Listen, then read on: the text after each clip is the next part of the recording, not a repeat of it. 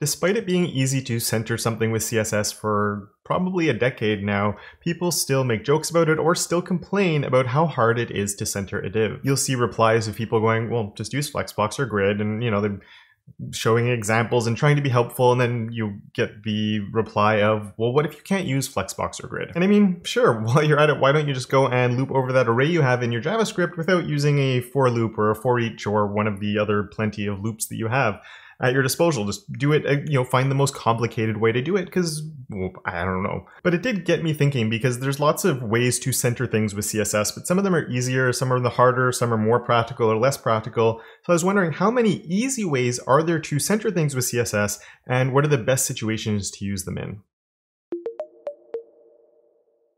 Hello there, my front-end friends, and welcome back to the channel. I'm so happy that you're here, and if you are new here, my name is Kevin, and here at my channel we learn how to make the web and how to make it look good with weekly tips, tricks, and tutorials that are mostly focused around helping you fall in love with CSS, and if not fall in love with it, at least be a little bit less frustrated by it. Today we're going to be having some fun by centering things with CSS, but since I have to take the absolute best solutions off, because 95% of the time Flex or Grid are the best way to do it, since we're taking those solutions off the table, I'm not only going to be looking at how to do it, but I'm going to be rating all of these based on a few different criteria. So the first thing we're going to be looking at is how easy is it? And we're going to be looking at, is it like easy just to do right away? Do we need magic numbers to get it to work? Do I need lots of properties, or is it relatively simple? Next up, we're going to do how easy are they to understand or maintain as part of your project? And by that I mean, like, if another team member was to stumble across your uncommented code, would they understand what's going on, or would they just be staring at it and be completely lost? And my last rating is the practicality of the solutions. Like,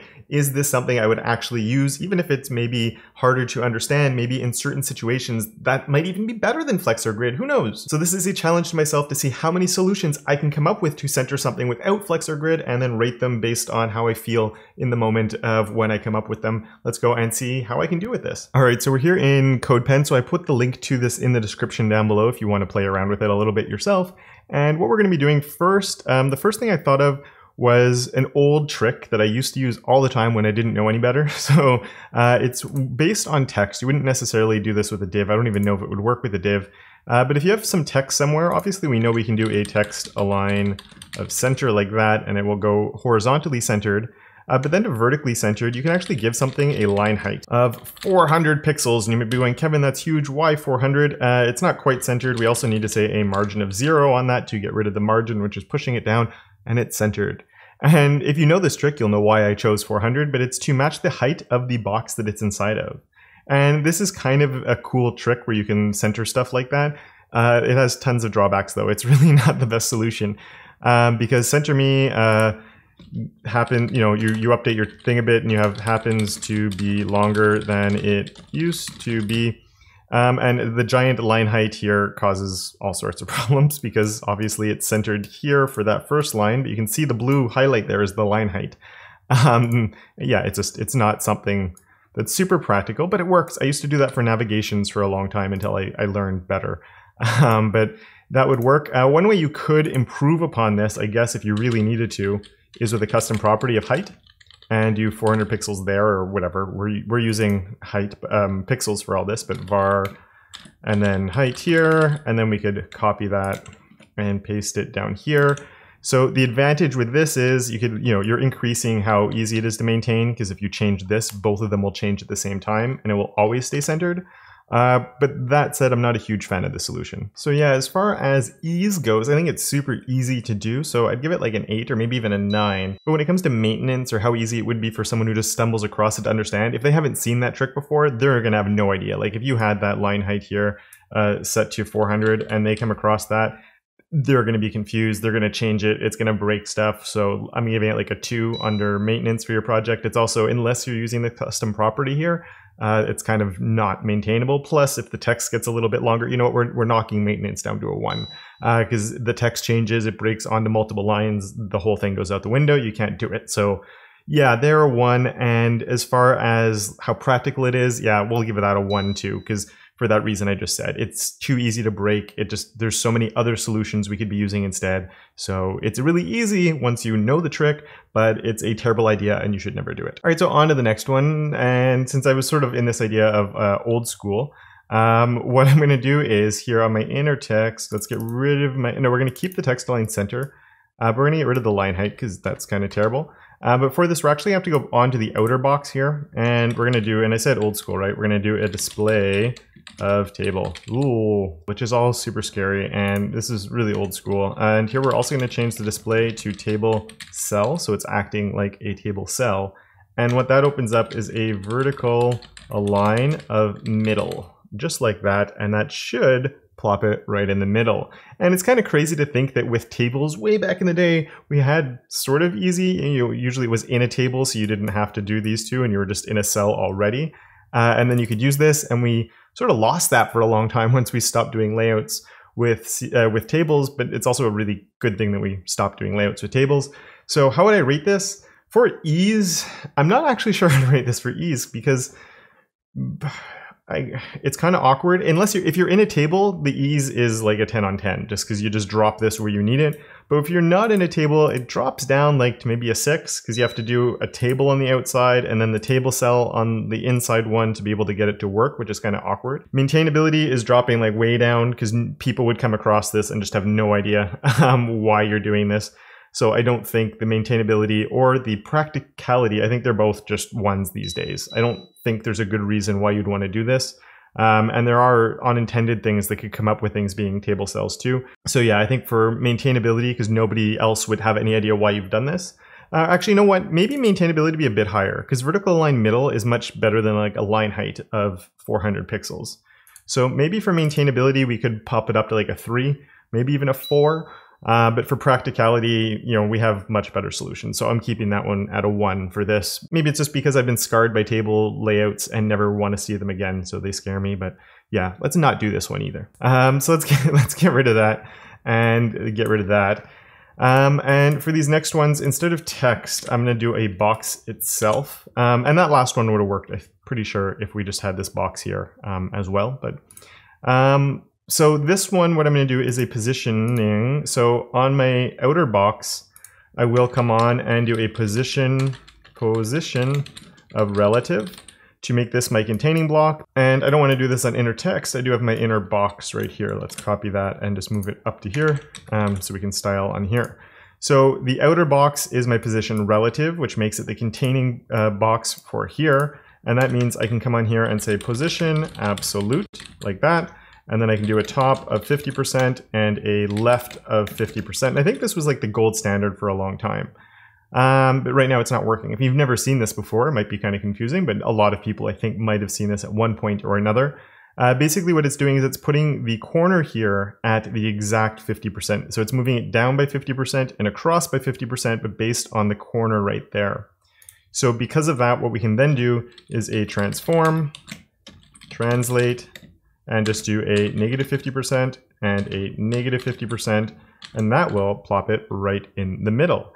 And so what this is doing, these values are based on the parent, so 50% across, 50% down, and then these values here are based on the element itself. So then it's going 50% across itself and 50% up, and it ends up being perfectly centered. Now, I'm actually a pretty big fan of this one. I think it works really well if you're using pseudo elements. Anytime you're using position absolute, a lot of other things that we would use go away. So I do think that there's still value in this, even though we have flex and grid options these days. I think that this is actually a pretty good one. There are some things like you have to have the position relative here and then have this over here. So you do need that like sort of connection to make, or I mean, this doesn't have to be a relative. There's a few other ways to make that the containing block, but you do need the parent to have a property on it that's going to enable this to work. And so from like an ease standpoint, the ease on this is like a 4, right? It's not the easiest thing to do. You have to go to the parent, set the position there or whatever to make it the containing block. Then you have a bunch of properties here. You have to, it's not that hard to remember, I guess, but it is a lot of like lines of CSS just to get this to work. So I think the ease is maybe a 4 or 5. I'll go with a 4. Maintainability, like someone comes across my code, can they understand what's happening? Yeah, sort of. You'd see a whole bunch of 50%, so I guess you can sort of understand what's going on there, but I don't think it's super duper obvious. It's definitely not like when you just have something saying center and it goes in the middle. So from that point of view, I'd probably give it maybe a 6. I think people know about it a lot. I think if you see a whole bunch of like top left, transforms, translates, 50%, You can sort of get the idea that it's the middle. It's not the most obvious thing if you've never seen it, but you play with the number and quickly you would realize what it's doing. So for there, sure. And for practicality, I'd actually give it like an 8. I think it's super practical even today. As I said, if you're using position absolute, then this is something that you'd probably use in an actual project at one point or another. This one actually makes me think of another newer one that I've been using, where what I'm going to do is let's get rid of all of this, and we're going to stick with our position absolute. But what I'm going to do is an inset of 0. So this is like a modern CSS take on the same thing. So what inset of 0 is doing is if I don't have a width and a height, let's just comment those out for 1 second, it's going to fill up the entire parent. So this is a top, left, bottom, right, all of 0. So I'm saying top, left, bottom, right, all 0, and that's letting it live within that space. Because this is 200 by 200, I have the 400 by 600 for my box. So it has the space to live in, but it's still sitting at 200 by 200. And then I could come here and just say margin auto. And that gives me the same result. Look at that. And I like this a lot better. And you could do this, again, you don't have to use inset. You could use top, bottom, left, and right instead. But I do think this is the same as my previous solution, but better. This is the better version.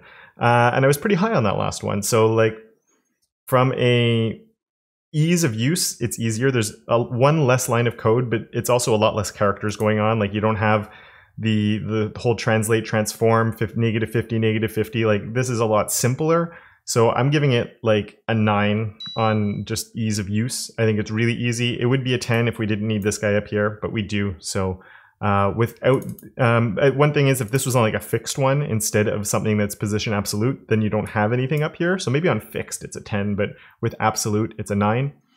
Maintainability is an 8 maybe. People might not know inset, even though I think it's going to become very popular very quickly since it's the shorthand for top, bottom, left, and right.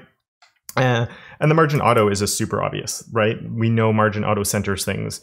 And the fact that this also centers vertically is just really, really, really awesome. So yeah, I'd give this an 8 there probably, and maybe as high as a 9 for practicality, a little bit better than the last one. I think this is a really awesome solution for when you do need absolute positioning. If you don't need absolute positioning, you should just be using flex for this. But if it's a pseudo element and you sort of have to do that, and there's other reasons for using something like this, and you know, this is probably the go-to these days for what I'll be doing if I need to do something like that. All right, so that's sort of the big guns, but there is another one that I can think of that's a little bit different. I'm going to keep this box here, but let's get rid of the positioning because we don't need that.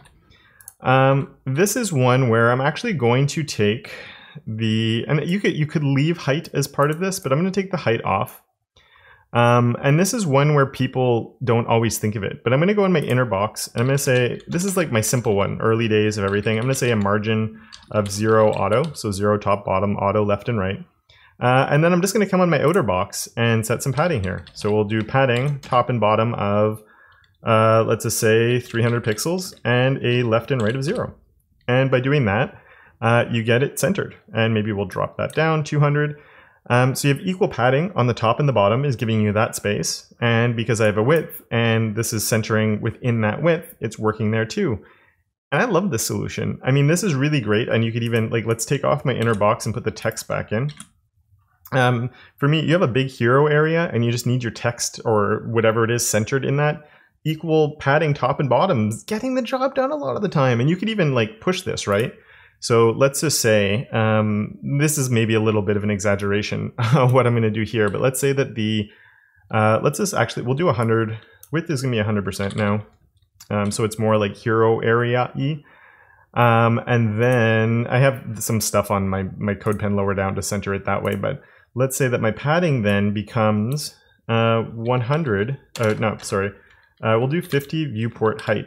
And this could sort of give you that like full width thing, except now like this is a full width page center, but we do have a bit of scrolling because of this guy here. And actually text is going to be hard to do it with. Maybe I should have done it with a box.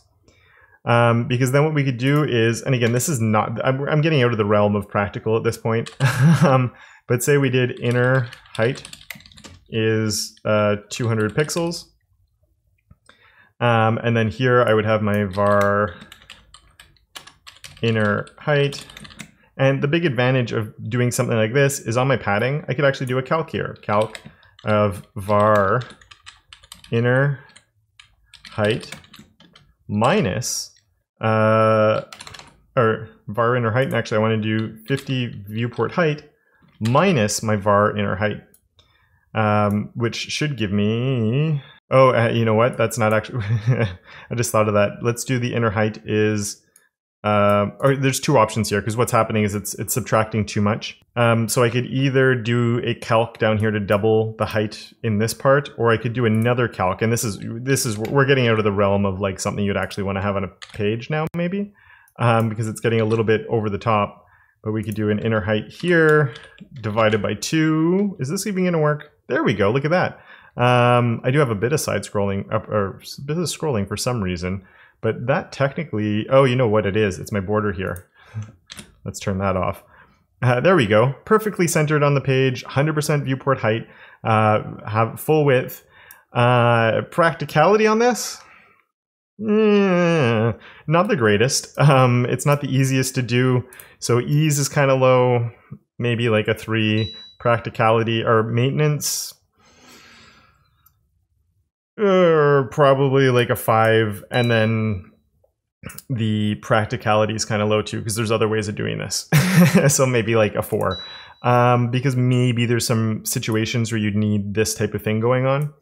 I also don't like the idea of setting a set height on my inner box. It's a lot better, but you know, you could use even JavaScript to populate this number for you and then center something like that, and that could be kind of cool too. But yeah, just coming up with ideas here on how we can perfectly center something, and now I pushed it a little more to have like a very specific height set to it as well. And you could change you could have definitely like a custom property here for viewport height, the outer height as well, and sort of play around with all the numbers. So here, this wouldn't be 50, it would be a play on your total outer height that you wanted divided by 2, so it's split amongst the top and bottom and stuff. You could come up with some fun stuff with this, but the practicality just sort of, it gets a little weird, I think. And it makes me very happy that we have Flexbox and Grid to be able to do a lot of this stuff. And I would love to know, is there any other solutions I didn't think of that you know of that you could center things vertically and horizontally without Flexbox and Grid? If so, please leave them in the comments down below to let me know. And with that, a really big thank you to my supporters of Awesome, Zach and Randy, as well as all my other patrons for their monthly support. And of course, until next time, don't forget to make your corner of the internet just a little bit more awesome.